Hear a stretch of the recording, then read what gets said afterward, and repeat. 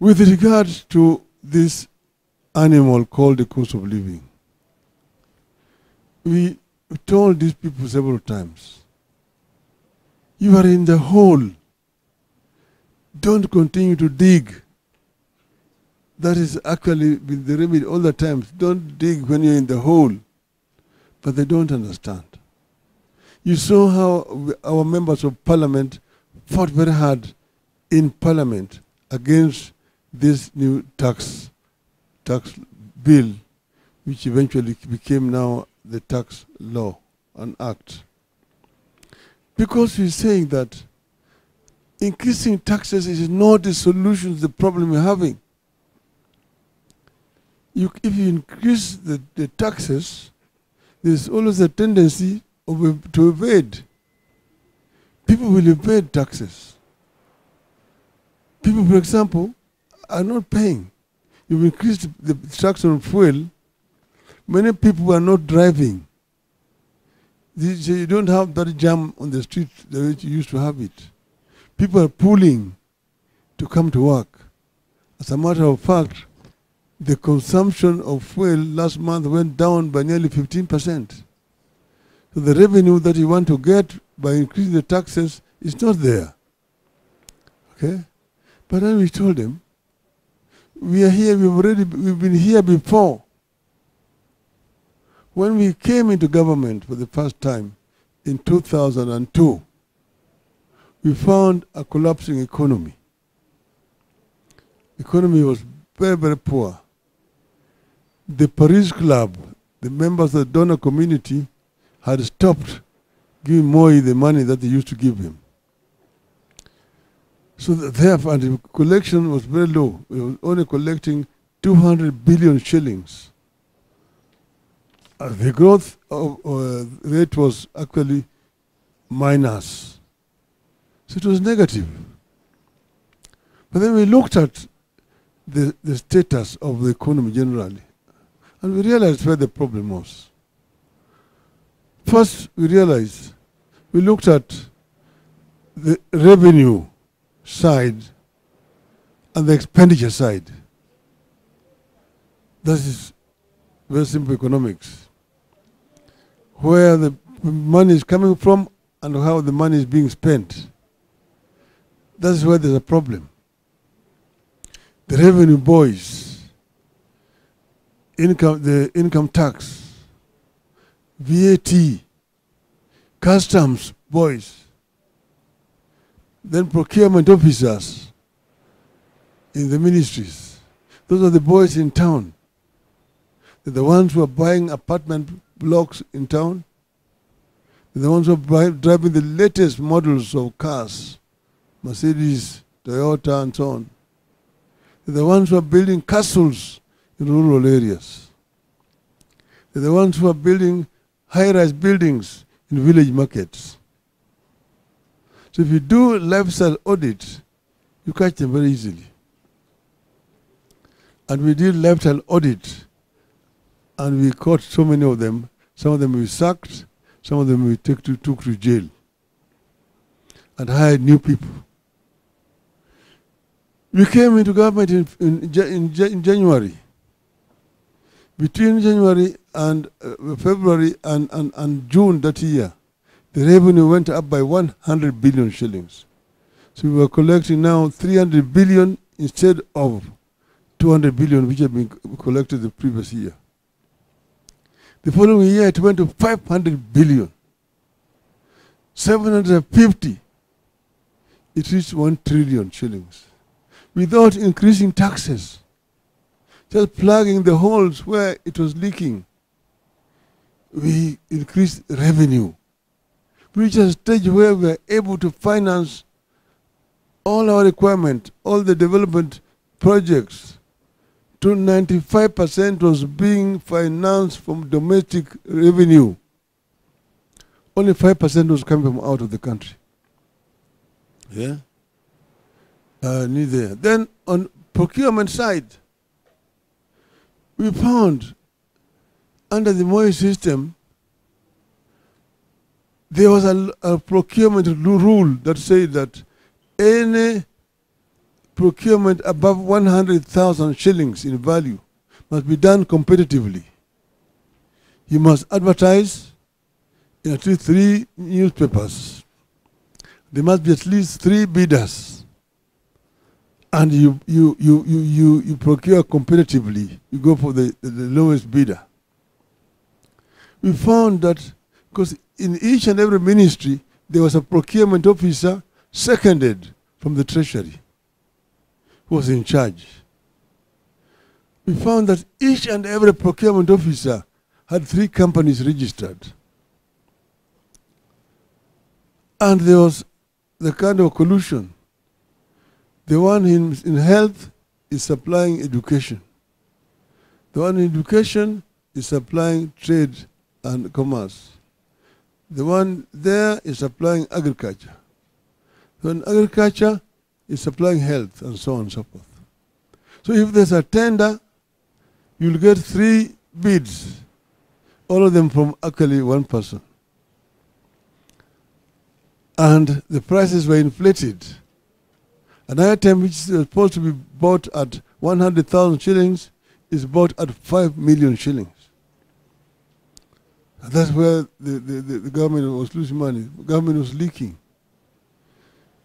So once we subjected all these procurement officers to lifestyle audit and sacked some of them, because the government was now procuring competitively. The prices became less, so the government was able to get more. And that is how we succeeded. You see that the government of Kibaki succeeded. It succeeded because of what we did. Right now, first the civil service is demoralized. They are bringing people from outside the civil service, being made permanent secretaries. Somebody who has never even been to Kabete to be trained in administration, does not know how civil service is working, is being recruited and made in there. It's just so and so, so long as it's from my tribe. From my tribe. These things are not going to get better because these people are actually messing up. They don't know how to run a competitive economy. They will not, things will not change. And you cannot be one person, you're Mr. President. You are the permanent secretary in all ministries. You are the minister in all ministries. You know everything. Even if El Nino is coming, you're the one who knows the El Nino is not coming. The work which should be done by the director of meteorology is being done by you as a president. Everything, you must be talking about on everything. Even if it's, somebody's wife the Nini did not dress properly, you're the one who know. So this is where we have a problem. And so these people, they don't know that they don't know. And we are not ready to advise them because they know everything. Okay? Because they know everything. So you people have a responsibility to sensitize the people. So now, chance is no longer the cheapest. A vacuum is building down there, which Kenya can actually fill with proper policies. But you cannot do it if you've got mediocrity and the kind of rogues and thieves running our affairs. These thieves will take us nowhere. The cost of living, which Jim is talking about here, will not go down when these thieves are in charge. This cost of living will not go down. You see, today, people are suffering all over. If those who are saying that demonstrations by Azimio inaharibu biashara yetu, leo wanakuja wanasema baba yuko wapi? Na baba ako kimya. He's not talking. Because they say that demonstrations are destroying our businesses. No, their businesses are being destroyed not by demonstrations, but through taxation. taxation. Sasa umbwa anakula watoto yake. Si umbwa anakula watoto yake. Sasa wasema ati mkuki kwa nguruwe, kwa binadamu ni chungu. So sisi, we were here. Manake walisema wao ni wanajua vile watafanya. Ati hii deni ilichukuliwa mingi, all this time, all rubbish. Now they were saying that the cost of fuel. I showed Babu yesterday a gazette in the Tanzanian newspaper showing how they're reducing the cost of fuel, of petrol, of diesel, of paraffin. And they're saying that because of the war in the Middle East, Israel and Palestine, the cost of fuel has gone down. Here, Mr. Shiri is telling you, because of that war, the cost of fuel has gone up. Yet the source where Tanzania is buying is the same source where Kenya is also buying. Who is fooling who? So you see, the reason why the cost of fuel is up is very different. They killed what is called OTS, where there used to be an open tender system where all the oil companies will come and bid to supply the fuel. And when the tender has been opened, the cheapest is awarded and goes and brings it. They came up with what they're calling G2G, that themselves are now buying directly from Abu Dhabi and from Saudi Arabia. But they themselves are the ones who are making the commissions. That's why the cost of fuel is going up. That money is actually ending up in the pockets of the same people here. Umbwa inakula watoto yake. Thank you so much, and I feel very delighted to have an opportunity to meet with you this morning. I was somehow ambushed, but I said, yes, I'm ready to meet them and see them, their faces. So I've heard so many things that you guys have talked about. I noted the issue of funding of the education in the country, the funding model, the disbursement. You talked of the cost of living. You talked of mental health in the university, which is now acute. You talked about police brutality, academic freedom.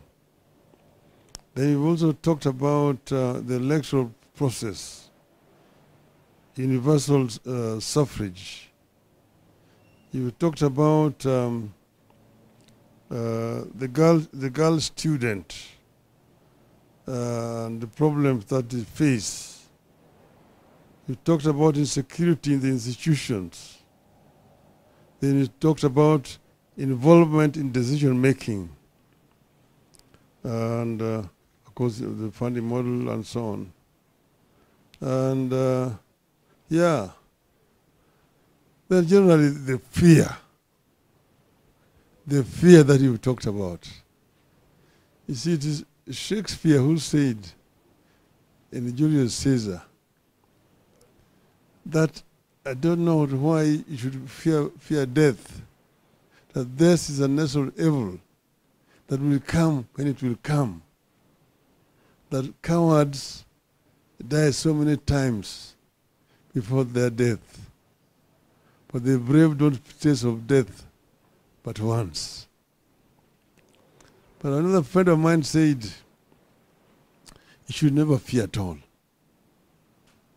If you are sick, you should not fear, because you'll either be treated and you'll recover, or you will die. If you recover, you don't need to fear anything. But even if you die, you don't need to fear. Because when you go up there, you will either go to heaven or go to hell. When you go to heaven, you have nothing to fear. But when you go to hell, also you have nothing to fear. You meet so many of your comrades.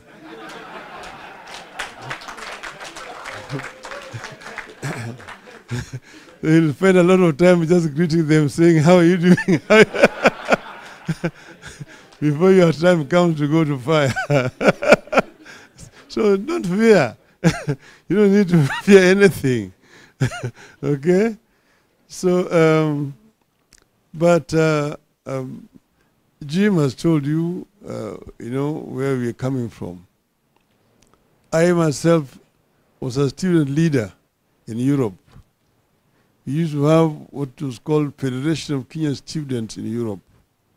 And I was the Secretary General who organized all Kenyan students from Ireland all the way to the Urals. That means Soviet Union in those days. And we used to meet and organize ourselves and actually make contributions that assisted the people who are struggling back here at home. We were members of the International Students Union, which James has just referred to, which is based in Prague. At that time, the leader was from Angola, a member of what they call MPLA, which is now the ruling party in Angola at that time. And this student movement actually assisted the liberation movement back at home. In those days, Zimbabwe was still called Rhodesia, struggling. Mozambique, Angola, Guinea-Bissau, Cape Verde were still under the Portuguese colonialism. South Africa, apartheid was ruling supreme in South Africa. Then the student movement those days actually fought and assisted the freedom fighters. We also organized scholarships for young people who were there in the bush to come to Europe and get education at that time. Now, when we came back here, the university students from Nairobi were very, very fundamental in supporting the movement for change in the country. And they suffered for that. Jim here was the student leader when I was myself member of the academic staff at the University of Nairobi. They used to be arrested. You see that the central police station is just next door there. And then there was Mzungu. What was the name of that Mzungu? Who was the Nairobi area. But then there was another one called Patrick Shaw, who was very notorious. He coming down there to beat up the students. But they stood very, very firm. There were quite a number of them who were arrested, some of them were expelled.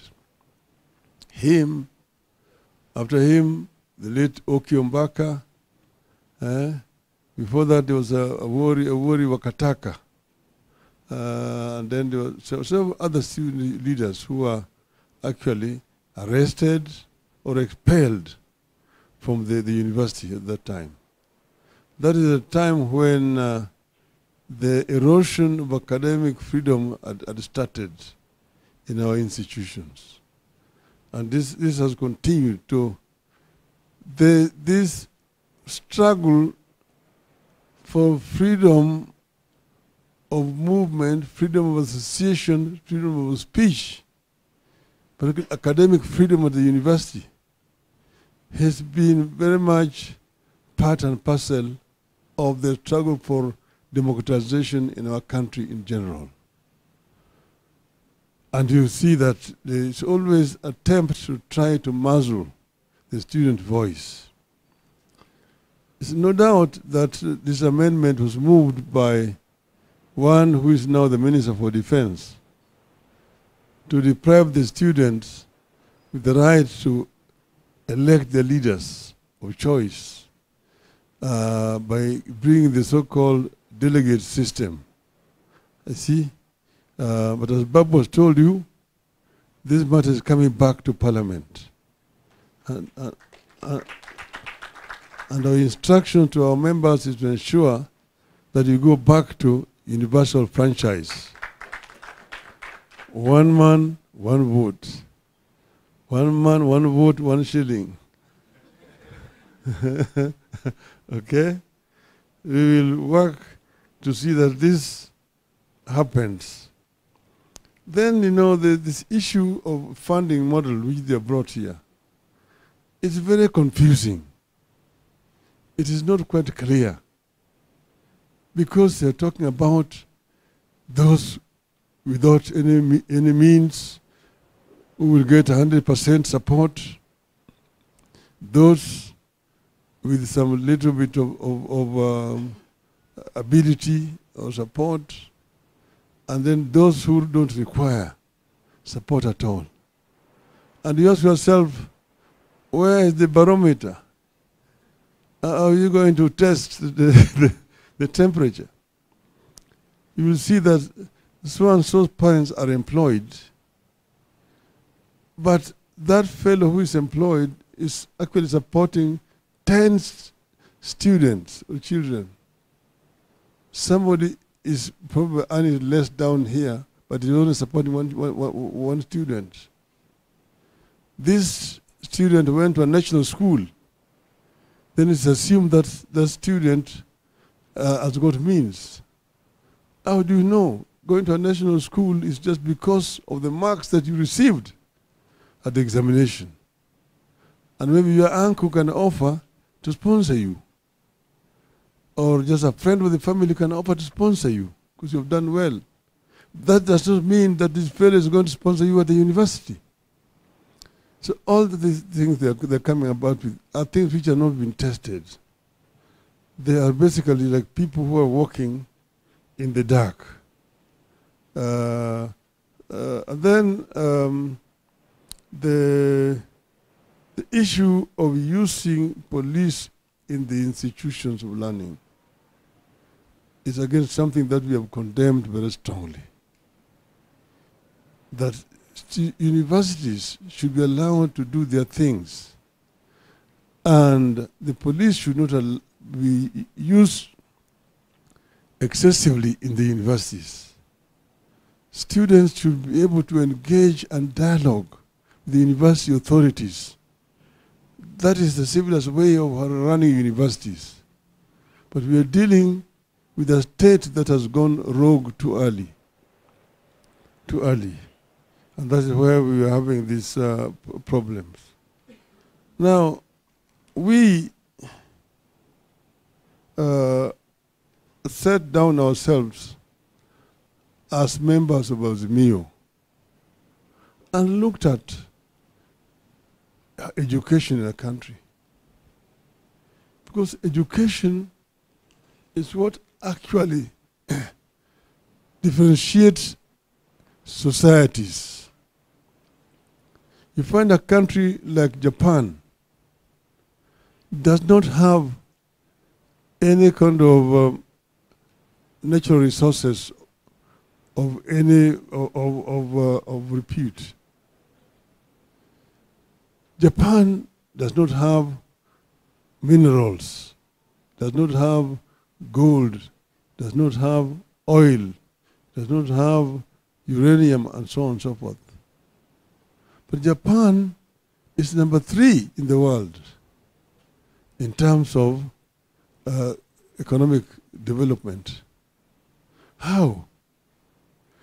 Basically because of the quality of education of the Japanese people.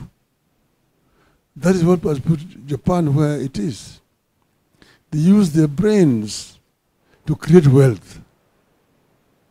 And this is what has been lacking in the African continent. Because Africa is the richest continent on the planet Earth in terms of natural resources. The paradox is that the richest in resources is also the poorest. That the living conditions in Africa is far much below the other countries which do not have as much resources as Africa has. And that is what we said we wanted to correct. And it can be corrected. But it can only be corrected by empowering the African people, right from the African child, going up. And here, you must talk about the girl child and the boy child. Give them equal opportunity to be able to realize their natural talents. This is why we said that we want to start by creating free primary, secondary, and even university education.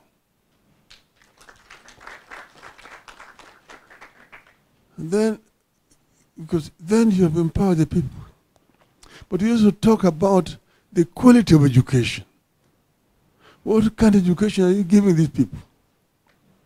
See, today we have a problem here, where you have got universities all over. When we were here, when Jim was first student here, they are some of the first students to join University of Nairobi. It used to be University College of Nairobi. I was employed by University College of Nairobi, which was a constituent college of the University of East Africa, whose headquarters were in Makerere, in Kampala. So Nairobi was a campus, Dar es Salaam was a campus, and Makerere a campus. At that time. Then, of course, eventually we got University of Nairobi. Then now eventually we started Kenyatta College. We used to call it Kenko. It also became a university.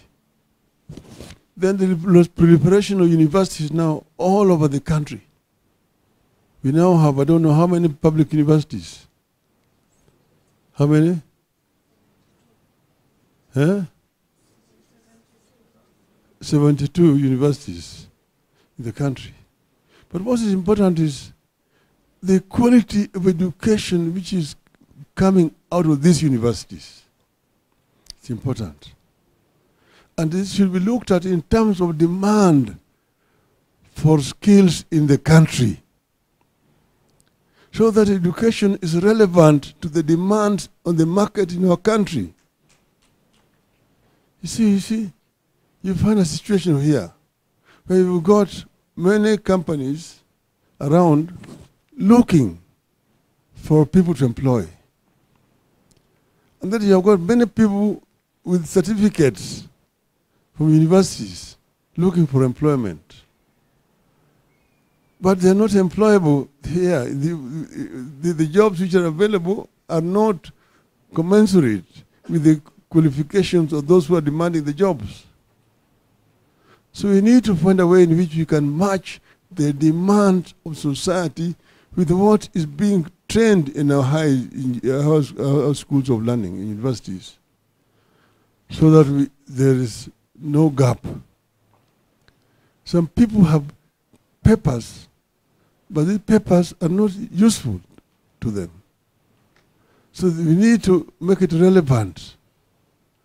I've been telling people that, look, how does China manage to come from a poor third world economy to number 2 in the world, threatening the United States?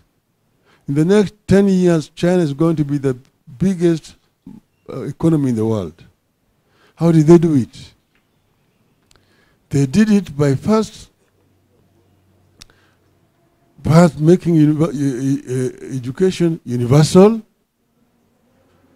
and ensuring that they give people relevant qualifications, the people, highly skilled. So when they liberalized, and they found the companies from the West who were looking for destinations where there's cheap labor, they went to China. And there they found highly skilled, cheap labor in China. And that's why they went and made China. China became the workshop of the world. You go, you'll find Samsung is manufactured in China. Daewoo is manufactured in China. Mercedes, Benz, Volvo, Peugeot, Toyota, Ford, all manufactured in China. But I used to work in the Mercedes company factory in a place called Stuttgart.